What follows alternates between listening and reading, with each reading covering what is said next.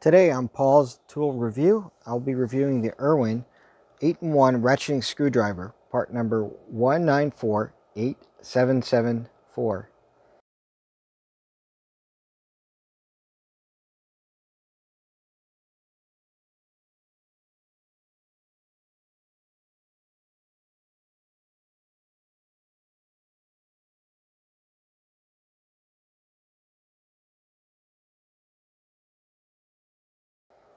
So this is IRWIN's 8-in-1 ratcheting screwdriver. It has a Phillips head, a slotted, a hex, a square, a torx bit, and 3 sizes of nut drivers.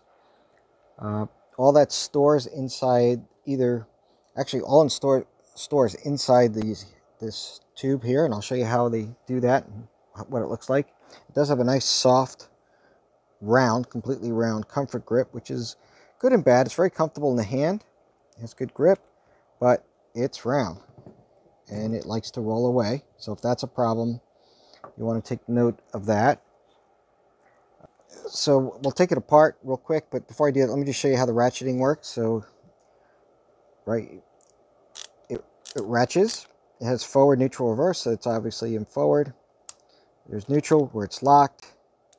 I can put it in reverse, so we can loosen. So there's loosening, locked, and forward for tightening. So it works very well, however you like to do with it. It gives you the style and the option to go with the ratchet or not ratchet. One thing I don't like about this tool is the craftsmanship could be a little bit better. The handle's good. It feels solid here, but where it connects right here, a little bit, not the best tolerances here, if you can see right here. Could be tighter in my opinion. I would love to take this apart and tighten it up if possible. I guess I'm just being very picky on it, but when you pick it up, you really don't kind of want it to shake. It's pretty heavy, but it does give you good grip and I feel good torque. So let's take this apart and count all the bits, take a look at them and see how they get them all. So the first one end here, right, is our PH1, as you can see. So that's your Phillips one. So that's one of the 8, and over here is your 1/4 inch nut driver. So you take that around, pull it apart, and now we start getting to the double-sided bits on this side. So this is still 1/4 inch, but it has a T25 bit on the end here. You can take it apart.